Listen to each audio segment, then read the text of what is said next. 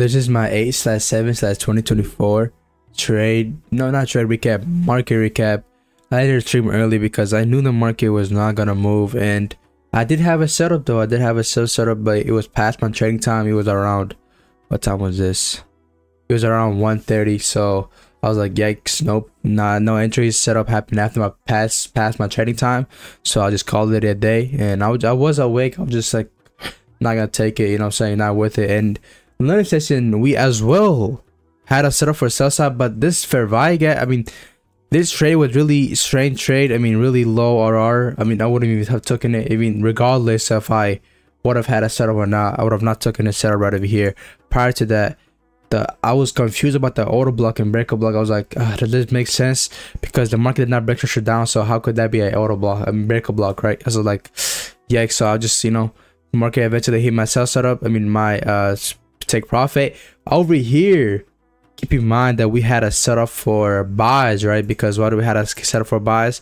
For our order block, this right here went with the daily draw on liquidity. Daily draw on liquidity was bullish. Why are they bullish? Market started liquidity, daily liquidity to the upside, right?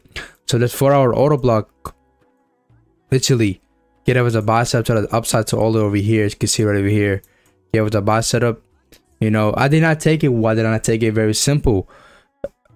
The daily draw, the draw on liquidity to I trade with, right? But this, when I trade, when I have like 4-hour order block that goes to daily draw on liquidity, I don't use them as a draw on liquidity. I use them as a take profit, right? Because that has a chance, higher probability of the market going, you know, saying reversing just like this, right? But prior to this, I gotta keep in mind that when this did happen, something else happened as well. What happened else?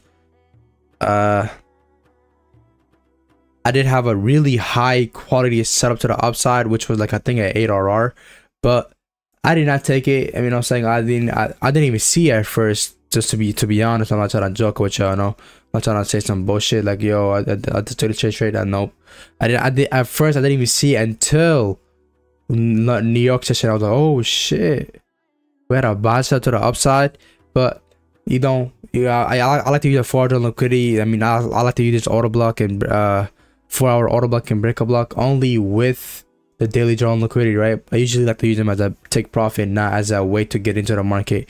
But in the future, I will definitely get a, you know, recommendation of how I could use this 4-hour order block and make it as a draw on liquidity. So if I keep on seeing this happen over and over, where market usually just this right here change the draw on liquidity back to the upside, or downside, depending, right, on the bracket order block or breaker block on the 4-hour time frame, then that goes with the daily draw on liquidity.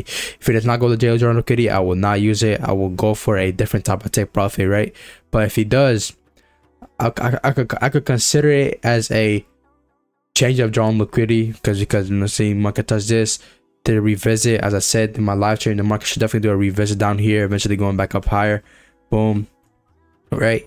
I was looking for a sell setup here, number 4, past my trading time. I was like, okay, no more trades, right? So, hey, so talking about timing the market, the best thing, right? Eventually, my market up. I was looking for sales. That never happened here until all the way over here, but that's past my trading time. I could have catched a like fucking 2 RR, but hey, it's about building good habits, not bad habits, right? But one more thing I gotta keep in mind at this other day where market did a huge move down. I did have a buy setup, but the buy setup, you know, the low probability setup, it was a really low probability setup. Plus, I didn't even take it because, you know, really probability setup. The 4-hour liquidity was bullish. So we're looking for a significant structure at Confluence, and we had a 4-hour bias was bearish, 1-hour bias is bearish, 1-hour liquidity was bearish because there's a fair value gap. Prior to this, we had something else over here with it, right? What we had was the 15-minute Confluence the same day as this, right?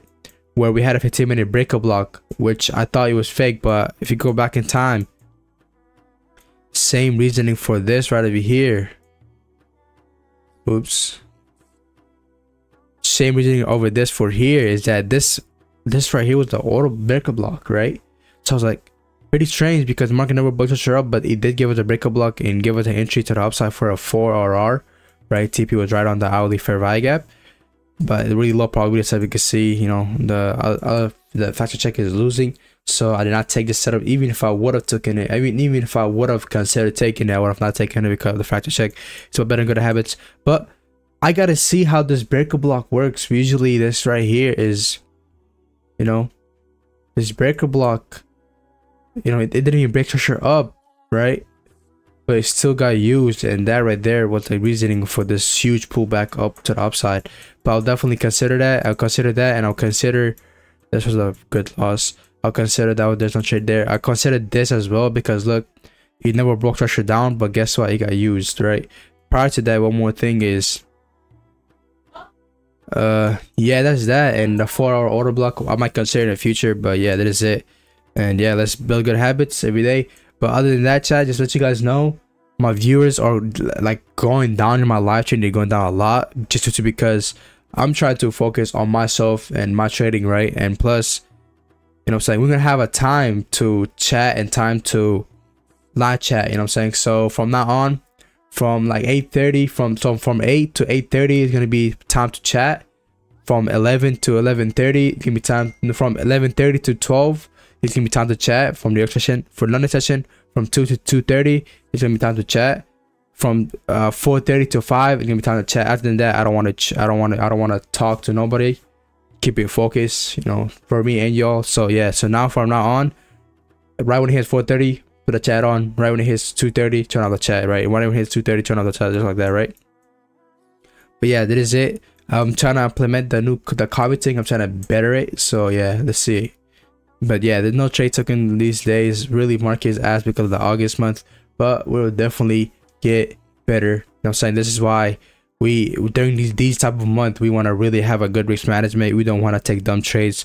We really want to be careful because this month can take all of our profits away, right? So what we want to do is intensely focus on this month and not lose, right? Not lose a lot. We could lose, but not lose a lot because it's a really bad month. So losses are going to be more higher chance of us losing, right? So yeah, that is it.